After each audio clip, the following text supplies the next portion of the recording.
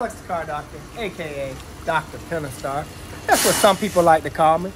Back at you with another diag video on a nice looking 2015 Dodge Charger with the famous Pentastar.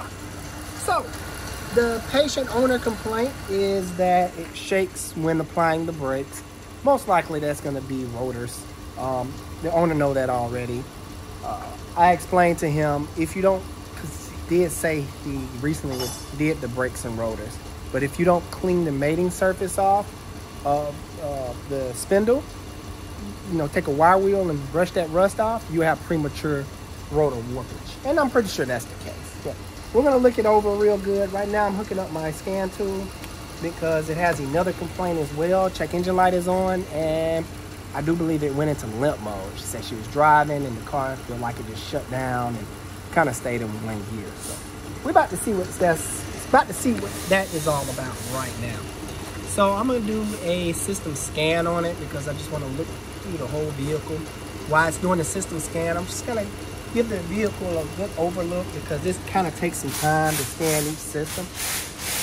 On these Penastars, the common issues I always look for is motor mounts, leaky oil cooler, wobbling harmonic balancer, and something else, I can't think of it.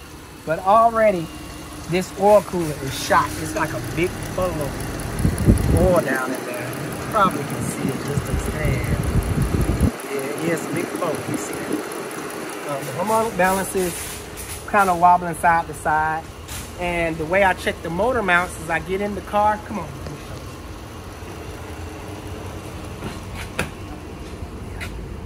So I get in and I put my foot on the brake while putting it in drive and just hit the gas lightly.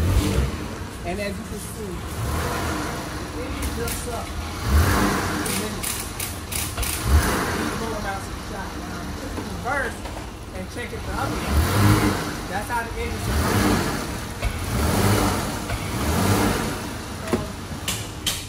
The driver's side, I made a mistake and turned it off while I was doing the scan. Hopefully I didn't mess myself up. The driver's side motor mount is shot, but I always like to replace it in pairs because I'm pretty sure it's dry rotted. This vehicle does have about 211,000 miles on it.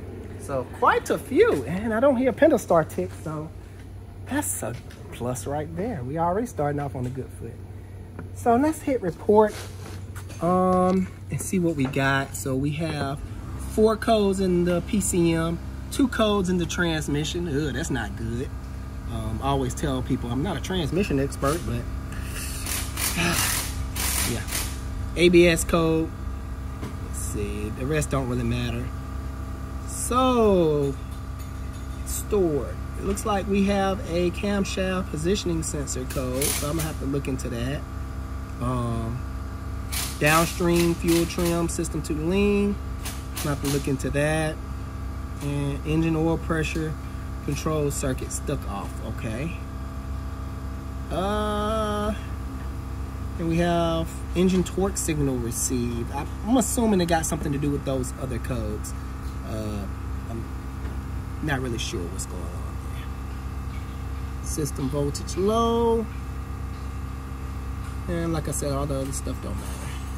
Okay, let's jump out of this and go into the PCM. And let's look at some live data. Of course, I'm gonna have to crank up the engine. But before I do that, I'm just gonna take a look at this drive belt that looks and feel a little dry. Yeah, I don't like the way that feels. That feels really dry. It feels like dry feet at the bottom. Who dry feet you been touching? Mine. Alright, so looking at the rotors, yes, they do look like they were just changed maybe about a year ago. I'll give it about a year. The pads look pretty good. I am going to take it for a test drive, but I always tell people I want to make sure the car is safe, make sure nothing's going to come apart on me. It does need some tires very bad. Guys, this is unsafe.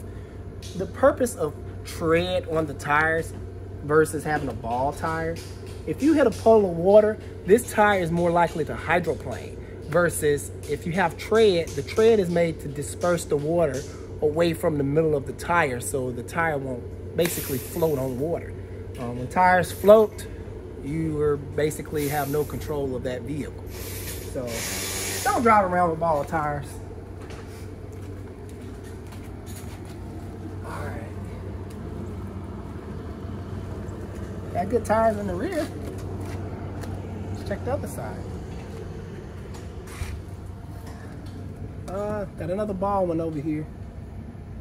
So, this thing is suffering from tire problem. And really, I recommend all 4 tires because this one is pretty much on the wear bar. That's not good. So I would notate that. Jeez, we really have to.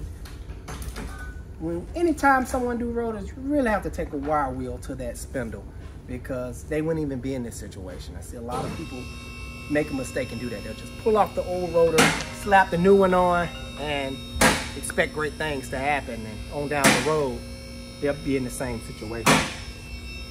All right. So motor mounts, oil cooler, the norm. And this oil cooler is leaking pretty bad because it's starting to leak down behind the transmission. The transmission, it looks kind of oily. You're not gonna be able to see it through there, but I see it. Just take my word for it, good people. But it's got oil all over it. This oil cooler do not have long before it ruptures. So I definitely need to make sure they know about that before it leave them on the side of the road. All right, I'm gonna take another look at the code so I can get a mental what I'm looking at here. So look at that camshaft positioning sensors. Bank 2 sensor 1. Now this is a 2-in-1 camshaft positioning sensor. I don't know if I'm able to show you. Let me see. This is the camshaft positioning sensor right here. It reads, it's like a 2-in-1 sensor. It reads both of the cams. This is a dual overhead cam vehicle, and the cam sensor kind of like splits off, and one little sensor reading reads here, one sensor reading, which is the magnet pickup, reads on this one. Pretty neat design, I may say. Just combine that one sensor and bam, that's what you're left with. So I'm getting a sensor code here, and let's see, it's the same code. Sensor circuit intermittent, so it's like on and off. And for bank 2, so bank 2 is normally a lean condition, so I'm going to look at the fuel trim. And engine oil pressure sensor, that's basically, it's probably most commonly the engine oil pressure sensor needs to be replaced, which would get replaced when I do the oil cooler, so I'm not going to really worry about that. It is leaking oil, so they probably done ran it low on oil at one point in time, so it can throw that off. So my focus is not too much of that, but more of the camshaft positioning sensor. So let's look up some live data and see what we come up with.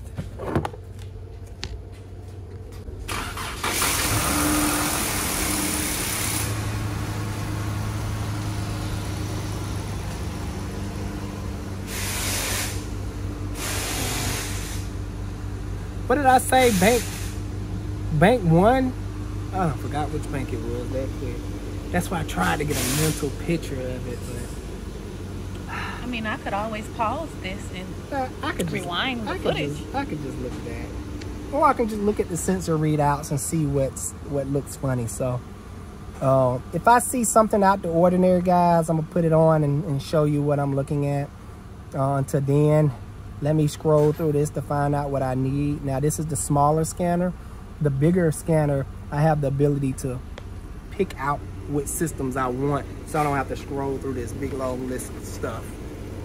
But I don't feel like bringing that out right now. I don't think this problem is that serious enough where I need a $5,000 scanner. Look it over. Let me look at this. I'll be right back. Just got finished looking at the live data readout. Everything looked normal, even my fuel trims. So that kind of led me to believe that it was like a history code, something. You just never know when these cars come in. And, you know, sometimes it's hard to get information from the customer. They probably had Joe Schmo looking at it and he probably unhooked something. But my readings was perfectly fine, so it wasn't nothing to show. So I went to the generic part because sometimes when using these scanners, certain makes and models, it'll lay out like history, passcode or something like that. I didn't see it or I probably overlooked it. So I just went back to the generic and this is what I found. So if it's a current code, it'll say current and pending. And the only current and pending I have, as you can see, is no other pending codes. And it through a permanent, meaning it's currently happening and this is a problem. And as you can see, for each current, there's no other pending but PO6DD. Engine oil pressure, control circuit performance stuck off. I think I've seen this code before. It ended up being something about low oil pressure. Let me just do a quick search on it. Oh, did I? No, I went to the wrong thing. The engine oil pressure on these supposed to be around 29 or more at idle. This one's sitting at about 22, and that'll make it go into limp mode. That's probably the issue they're having. So let's do a quick search and get a better understanding of the code description. So it says this trouble code means that your vehicle engine oil pressure sensor is signaling the powertrain control module that the oil pressure is too low. So yes, I was right. So I need to focus on that. And already, like I said before, the oil cooler is leaking. So I'm gonna want to start there, patch up the leaks, and then retest. Yeah, I probably should. Yeah, I want to fix that problem first because it could just be a leaking oil cooler. Yeah, that's what I'm gonna do. But let me show you the live readout of the oil pressure and I'll show you exactly what I'm talking about. So I'm gonna ignore all the rest of these codes for now and just focus on the engine oil pressure section for this vehicle. All right, so I'm gonna go out. Once I pull it up, I'll cut back in. Here we go. So I brought it up to the top for you. It's actually 20 PSI. That is not good. So I think my next step is to talk to the customer and let them know my findings because this whole system works off of oil pressure, and if the oil pressure is not right, it causes a lot of issues with these particular engines. Now I'm debating whether I should just jump straight to the oil cooler and retest, but I think that'll be wasting money because I'm kind of torn in between doing an oil pressure check on it and replacing the oil cooler. I know you guys probably say do the test because for those who don't know me, I hate wasting people money. I look at other people's money like I look at my own money, and I try to keep my own money. I'm pretty sure the same for you, right? Not for me. I like to spend your money. I'm just oh gosh. So let me have that conversation and I'll let you know the outcome because I know to do that test it's going to take a little bit more than this diagnostic right here because it's a lot more involved. But let's take it for a quick test drive because I do need to verify the transmission because I did see those transmission codes. So hop in and let's go for a ride. Alrighty, so far so good. I haven't made it out the parking lot, so I guess that's not a real test. So I can't say so far so good. And it's raining out here, and I got these ball tires. How about that? Right, this is why I didn't want to ride. It feels good. No complaints. Let's apply the brakes. Oh shoot! Yeesh. Feel like the front end gonna fall apart. That was unexpected. I think that's a lot more than rotor. No, that's definitely rotor. It's like that? Jeez. No, that's a bumble. That's not a. I mean, something, yeah. Oh no. This is awful. Oh my gosh. Let's get her up to about 60. Shoot, I went into limp mode. It's shutting down on it. Yeah, it's not even letting me go into 60. That's because of that code. I have a charger in the shop now that we're Challenger. Challenger. He opted to replace the engine on it. Yeah, I won't even take this on the main road, so let's just go ahead. Yeah, I'm turning around. This is too bad. The story is he had the same code, did some tests, broke everything down, found out that the cam was heavily chewed up, and it wasn't even making no noise. It sounded like this one. It is reading low oil pressure, but this one is worse. This one is reading 20 psi. His was reading around 25 psi, and it was just gonna take a lot. He had to replace them. Oh gosh, I can't even think straight. I about to just not hit the brakes. Let's just drive. Stop by faith. How about that, sweetie? Is that a thing? I guess. He would have had to replace the lifters. Oh gosh. What the world? Not only did he pull out, but he took his sweet time. He would have to replace the lifters, the cam. He would have had to do the oil pump. Then I would have had to check the bearings at the bottom for scoring. It would have just been so much money. So he opted for an engine. And I think that saved him a little bit. Did it, sweetie? Did you look at his quote? Yeah, he might have saved $1,000. Yeah, so we opted for that. So we're back, and we made it back safely. So that's a plus. Cause man, this thing here is a hoot. This is not road worthy. Yes, I'm going off road. Yeah, this is not road worthy. Let me go talk to the patient's owner. Woo, I feel, woo. All right. I hate to give bad news on a rainy day. Oh, it is raining. Yeah, it's raining outside. Just got finished talking with the customer, and I had to drop a bomb on him, unfortunately. Just to recap on everything. Nope, I got some news. Report. So, spoke with the patient owner, and at around 100,000 miles, you can pretty sure you know. Drop down in the comment what I'm about to say. Pause it. Drop down in the comment right now.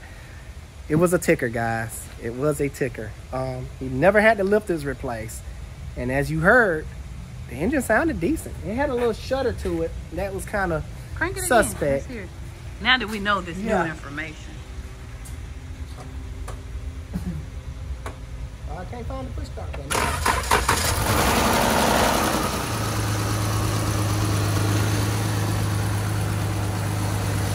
Yeah, so I got a little shudder to it. I can feel it. Doesn't feel like a pencil start. So the story behind it, at 100K, around 100K, it started ticking. Kept driving it. I think he was getting ready to get the ticking done, the noise fix. Got quoted for it and everything in another shop, I'm assuming.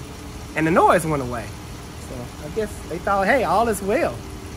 And that noise go away, you don't get that problem fixed ASAP. This car got 200,000 miles on it now, so that's been a while.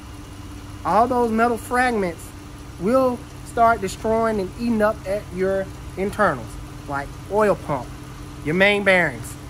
Guys, this engine is pretty much shot. I would have to go through this engine literally and kind of do a mild rebuild on it. That's checking main bearing caps, connecting rod bearing caps. I'm pretty sure they scarred up. Changing the oil pump, changing the oil cooler. So at this point, you know, for simplicity and getting their car back faster, they might as well put an engine in it, because what it's doing is, like you've seen on the test drive, it's going into limp mode because the oil pressure is not within spec. And I know I said earlier I would like to put an oil filter housing on it, but that's kind of before I knew it had ticking issues. And even then, I've seen worse oil cooler housing issues than this, and the oil pressure was still in spec.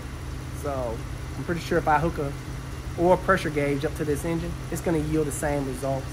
ending in a motor. So what we're gonna do, we're gonna close the hood, give it back to the customer. Roughly estimate to get this car back up to roadworthy specs is about $6 grand, $5-6 grand. We're talking about rotors, engine replacement if they decide to go that route. Got motor mount issues, got oil cooler issues, tires are not cheap. So yeah, they had to swallow a big pill when I gave them the bad news, unfortunately. Like I said, it sucks to deliver bad news. I'd rather be delivering great news. And if you look at the car and listen to it, you'd be like, wow, there's nothing wrong with it. Ooh, these doggone Dodgers are sneaky, man. They'll hide some stuff from you, I'm telling you. They got me fooled. I was like, oh yeah, she sounds good. Can't even barely tell it's running, but man, if I break that engine down, I'm pretty sure I'm gonna find some issues. The issues I'm talking about, come on over here, let me show the good people. The reason I'm familiar with that code, because I went through it with this Challenger. Same thing. I got 200,000 miles on it. It's actually a 2012. And came in sounding just like that. I didn't even think nothing of it. So I told the customer I'm gonna have to break it down and run some more tests. And I found this. The cam lobe is completely chewed down. And he's been driving like that for God who knows how long. You're probably not gonna see it good on camera, but if you compare it to this one, which they supposed to be the same, you can kind of get a clear picture. Yeah, that one is lower than this one. Okay, you see it on camera? Mm-hmm. Just the rockers just point to the one it's supposed to look like. Oh, this one. Yeah, how thick that is. Mm-hmm. Look how little that is. So we opted for an engine because I was explaining to them the same thing that I explained to these good folks, that the bearings are probably scratched up real bad. He just drove too long with it ticking. Now, if you catch this stuff early, the engine does a good job of filtering the majority of this stuff out. If you catch it early, you won't have damage. But that's it, guys. I mean, I don't know what they're gonna do from here, but I told them if I start going into the engine, it's gonna cost them probably for bad news. And, hey, you still gotta pay me for tearing it down, doing additional tests, just to tell you the same thing I just told you. So I think they're doing the right thing. They're gonna go home and think about it and see what they're gonna do. And of course, it's kind of hard to sell it if I'm not trying to put nobody business, but we all have car notes. That's no surprise. They're good people. Still owing the car and left with a big bill, that kind of sucks, So, guys, I'm gonna end it right there. Until next time, love you. Make sure you like and subscribe, show your support, and see you on the next video.